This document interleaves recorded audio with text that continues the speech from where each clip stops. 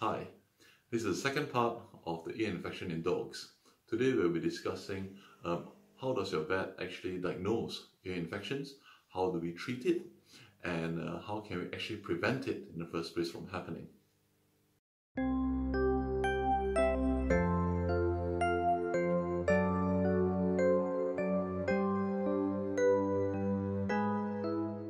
So, you have brought your dog with an ear infection to your vets or with a painful ear, okay?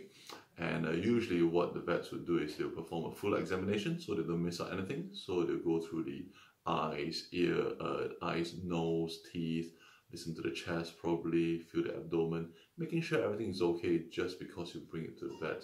For ear, it'll be a little bit silly for them to miss out something obvious as well. So don't be surprised if your vet sort of performs a full examination of your pet despite having only a problem in the ear.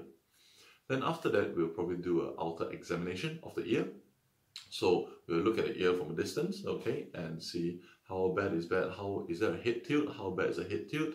And is your little doggy holding the ear funny? And sometimes we may use an otoscope, although this is a preference of some vets.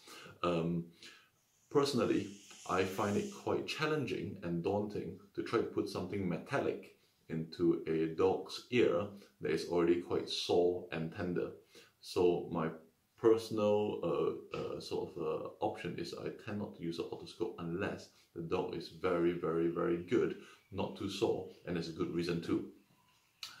Something which I do quite often, which your vet may do as well, is they may take a little cotton bud, they may swab the ear, okay?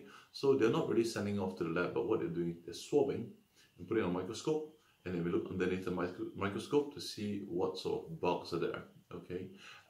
And the treatment of choice is that if they don't find any sort of a rod bacteria, they probably give it some medication that usually is quite useful. If they find rod bacteria, your vet may advise you to actually do a swab to send off to the lab to find out exactly what sort of bacteria and, more importantly, what antibiotics to use. So after that, what do we actually do the treatment-wise? How do we actually treat? Okay, so personally, I tend to treat according to the cytology. Okay, if I see little round bacteria called cocci, okay, it's more likely for it to be staphylococcus or streptococcus, and these two bacteria, they are quite easily eradicated with simple antibiotics.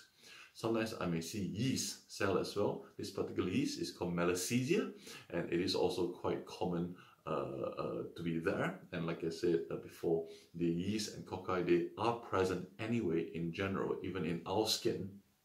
But the immune system holds everything at bay, and if there isn't anything different or wrong to hold to cause a problem, it's okay. But if there's a lot of it, then yes. The good thing is that Malassezia, yeast, and cocci, they're quite easily eradicated by using quite simple first-line antibiotics, which your vets would prescribe to you. However, if we see rods, okay, so bacteria, but they're rod-shaped, not round, but rods, I'll probably be advising a swab to be sent off, just because rods, they can indicate bacteria like E. coli or Pseudomonas, which they do tend to have quite a lot of resistance, potentially resistance to a lot of different antibiotics. So if I did not send the sample off, I can still give antibiotics, okay, and it may work, but the point being is that if there's a resistance to it, then there's no point giving antibiotic that does not work. And we know that usually it's cocci or Pseudomonas that can cause that can have resistance, which is why when you see rods, your vet may ask them to be sent off. Okay, if they can't see anything on cytology, do a little cotton bud swab and can't see anything below there, or if it's no better after the initial treatment, okay, the next step potentially would be to swab, okay, and or to swab to send it off to the lab to find out what sort of bacteria is not being resolved despite using the antibiotic that your vet has given, or to potentially look for a foreign body, because if there is a grass seed stuck inside the ear and we find it quick enough because you brought it to the vets fast enough, there isn't time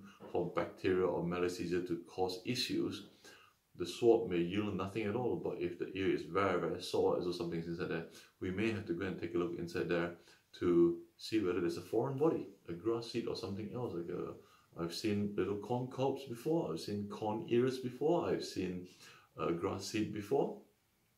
I've seen tiny little piece of wire before. How it got inside there, I have no idea.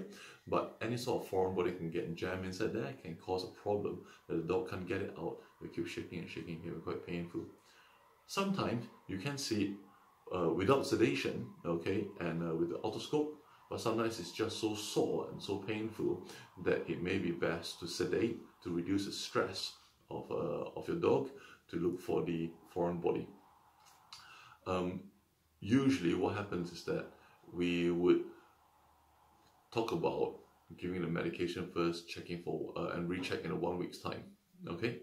And there isn't a fixed sort of rule to this. It just depends from case to case. So for example, you bring your little doggy in with itchy ear, then we will do a cytology, then potentially we see some coca and malassezia, we give it 1 week's worth of medication, recheck the next week. If it is much better, great. If it is not better, then we may want to investigate further. How do we know an ear problem has resolved? Okay, so that's a very good question. So yes, you've diagnosed ear infection in the first place, and the next week you bring your dog back to the vet. What's he going to do to tell you that it's resolved? Your vet can probably do one of two things. The first one is that we can do a swab again, okay, and send it off to the lab to find out whether there's any bacteria. Usually that is not done, not all the time. That's usually it's not done just because of two different reasons. We go to the second thing, which I said, which your vet might do, is that assessing on clinical signs. So the initial problem was that your dog was shaking the head, scratching the ears, rubbing the floor, okay?